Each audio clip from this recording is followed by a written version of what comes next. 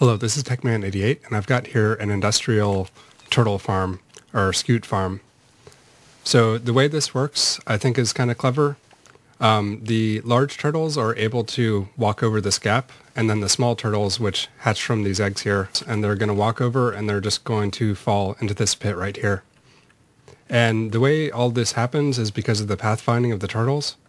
So if you have this too high water area here, the bottom one can just be falling water. Like everything is going to go towards this area. Even if there's like one high water around here, like in a swamp, they're going to think this is the ocean here with the too high. So yeah, the small turtles, they fell down into this gap and they need to sit there for a full Minecraft day. And there's going to be a lot of them down there, and that's also why there's vines down here that prevents the entity collision code from running. So the player would just sit here in this minecart, and I can go into survival mode just to show that this works. So yeah, he just sits here with the seagrass, and yeah, this is like a lot of the other turtle egg farms or scute farms. Compared to the other scute farms that I've seen, this is a whole lot easier to build because it's all repeating. You don't need like every other block to be different. This just has a huge sand area, which is what you need. You need a lot of sand blocks for these eggs to be on to make this an efficient farm. So this is far easier and far more compact than everything I've seen before. So now I'm just running a 24,000 tick test, which is a full day cycle. And I'm starting at the time where the turtles hatch. And you can see that there's still turtles dying while the turtles are hatching. And that's over like a minute period is pretty much when all the eggs have a possibility to hatch. So yeah, you want to be careful that the entity count doesn't get too high while the turtles down there are still alive and the turtles walking toward it are just being born. Yeah, so you wouldn't want to make this farm insanely big because you can really slow down your server for that period of the day. And on the eggs hatching, about 20% hatch every night, just in a steady state scenario. I did some testing on this, and I guess you can just trust me that my testing was accurate. So a bit more on just the way I exploited the water behavior. So I found it is about 16 block range where it will track these water. And as I said before, you only really need a one high one, but I found that the two high ones are a lot more reliable. So this is 1, 2, 3. Oops, let me start that over. So that's 1, 2, 3, 4, 5, 6, 7, 8, 9, 10, 11, 12, 13, 14, 15, 16, 17, 18. Okay, so that's this is 16 away, roughly. And I've just got these command blocks up here to summon some turtles, some baby turtles. And you can see that the ones here, they can really easily track the water. They all just basically leave at the same time, but past this point, I guess this is the 16th block away. He doesn't want to move over. Maybe if I just scoot him over, like past that middle point. Yeah, looks like he's seeking it now. So yeah, that's about how wide you want to make this. So for setting up the turtles, what you would want to do in like survival is you would want to place the turtle eggs. And then you would want to build glass around it, kind of like that. And you would just basically wait for that to hatch, which takes a very, very long time. But that makes it so that these guys will completely grow up. They'll spend their baby life inside this little cage here. And their home position, which is like their home beach, will be set to inside there. So that's how you do that part. You would probably space them, put some like here, here, here, here, here, here, something like that. And they try, when they're laying in eggs, they seem to go to that home position that they have it set in their entity data. They go there, then they might go around like 8 blocks around it and look for some free sand to lay the egg in. I'm not totally sure how that works. But yeah, here's another cycle going. Kind of funny. These guys make funny sounds.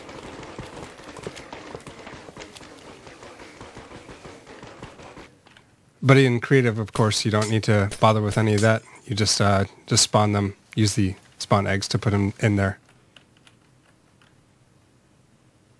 And if you just want to build this from the video and get dimensions, so it's the rail here, then you want the too high water space here, After 2 blocks, then you want just a glass block there, trapdoor, then 1, 2, 3, 4, 5, 6, 7, 8, 9, 10, 11, 12, 13, 14.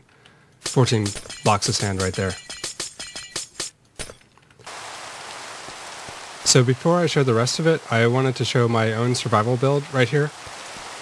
So I built it in a swamp biome, which it was kind of a good decision, I would say, because it's nice and flat.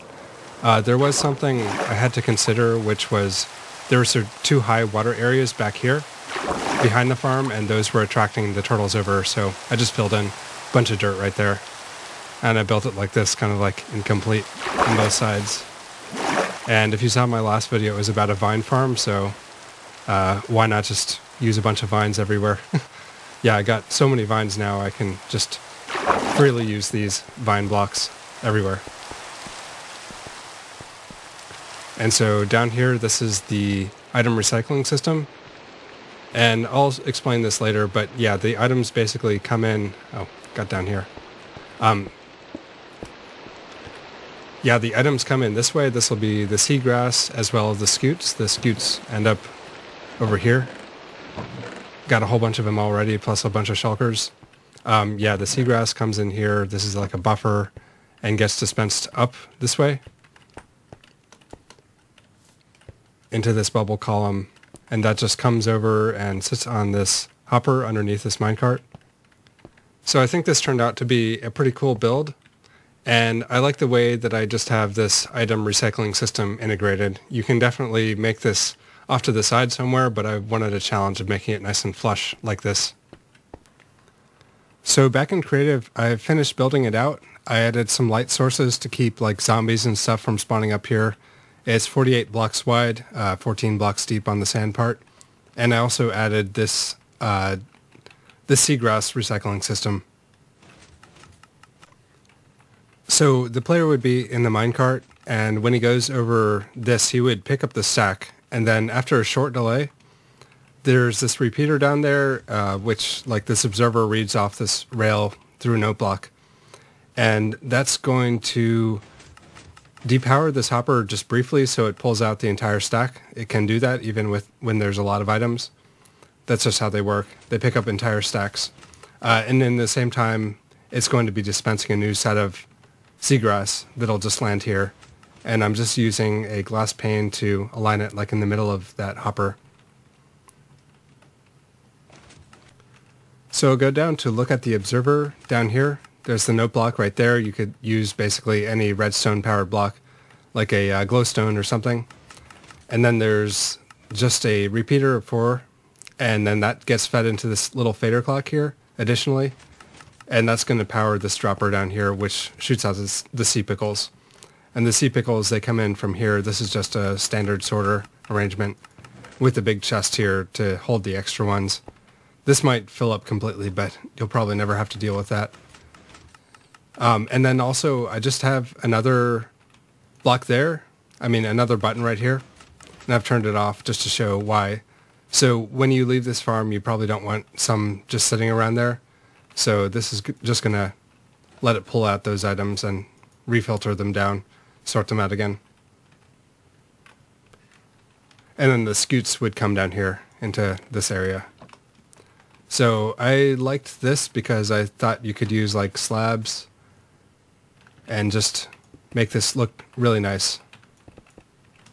So you can just decorate this area pretty easily. I think looks good like that. Which I think is a good thing in any farm, as I've probably said before. It's nice to have it look really good, especially for a farm like this, which is almost more for show than for anything else. But yeah, it just would look like that. I think it looks great. If you are interested in making a more server-side efficient farm, this is one that I got started and kind of gave up on because I thought it was pointless. But basically, on a farm like this, you would be able to feed these baby turtles the sea pickles. And I had to do a whole lot of work to figure out a bunch of blocks and positions that would work for this. So I actually used a path block. The baby turtles, they have a very tiny hitbox. I think one of the tiniest hitboxes, or at least shortest hitboxes there are in the game. And then, yeah, I have a minecart down here, which in this part it would be pushed by water. And I've just got it stopped by a piece of glass. And now if I press T, I can look at this number here. It's negative 15.2. That is the vertical angle. And then what would happen is I would be running along here and just feeding these seagrass, and I can in fact reach it. Yeah, you can see the stars there. And part of the reason I'm moving so slowly is because you need to feed them a ton of seagrass. I'm not sure why that didn't finish. But yeah, then eventually it would finish, and the minecart would come up here. And that same angle is where you would be feeding the sea turtles. So about negative 15 degrees. So I might be able to move myself along and show that he gets the hearts on him. Yeah. So that was a big challenge to find a bunch of configurations. I needed to have the exact same angle. Basically, I started down here because this has such a specific angle, the path block with the full block next to it, catty corner to it. And then up here, they have to be on a slab. And then the trapdoor here is short enough that the adult turtles can't get through. And I use the same thing where the baby turtles fall down here. But as I said earlier, this is probably a pointless thing to do because the design I showed earlier is way excessive, and this would just be even more excessive if you can get it to work. So just running this farm like you would actually be AFKing in it. And I've got the turtles highlighted by some command blocks. It just checks their has egg in the NBT tags, and if so, it just sets their gives them the glowing effect. So yeah, they're gonna come over, lay their eggs, and I will speed it up if I can. Still pretty slow. I've just got so many entities around here. 150.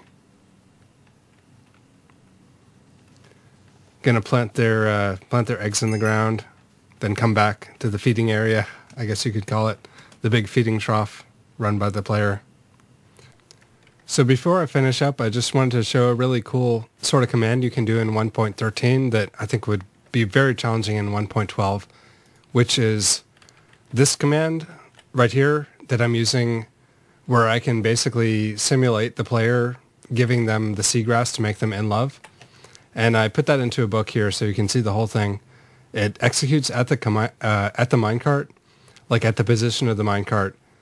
Then it runs another execute command with this big selector here. So type turtle age 0, that means the adult turtles. In love 0, so they don't have the seagrass thing. Then has egg 0. So you can do all that, and it pretty much exactly simulates a player clicking on them. And it just uses the distance of 4, less than 4, to select them. Then it just does the data merge entity command in love 600, which is what I estimate is what the player would give them. So now when I do that, it's going to start highlighting them. This is another command that I have running. It's over in that direction if you want to look at it. Yeah, it just detects whether it has an egg. There's this has egg tag in the NBT. And you can use that as an NTC selector in 1.13. And I hope this isn't too boring or you're glazing your eyes over here, but yeah, just if you know this sort of stuff, then these farms can become very much easier to test in these versions of Minecraft, especially with carpet and tick warp.